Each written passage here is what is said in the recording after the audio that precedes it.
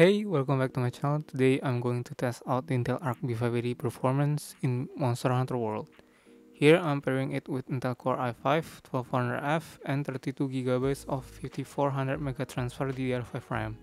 The B580 uses the latest release driver, which is 32.0.101.6972. And let's get to the benchmark.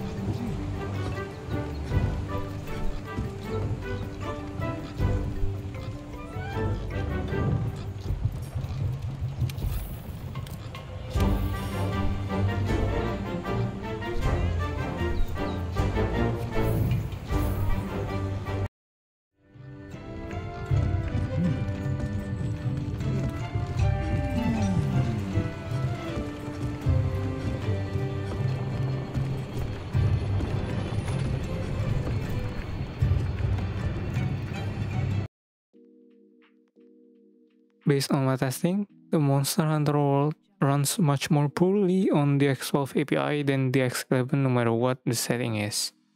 In my opinion, this is mainly caused by DX12, which utilize multi-core rather than first two CPU cores in DX11. I think the best way possible to play this game on the B580 is to play it with DX11 and use the optimized settings that I've shown on the video, and also don't forget to cap the frame rate to 75Hz for better frame time. All in all, thanks for watching and leave a like if you think the video is helpful, and see you guys on the next video.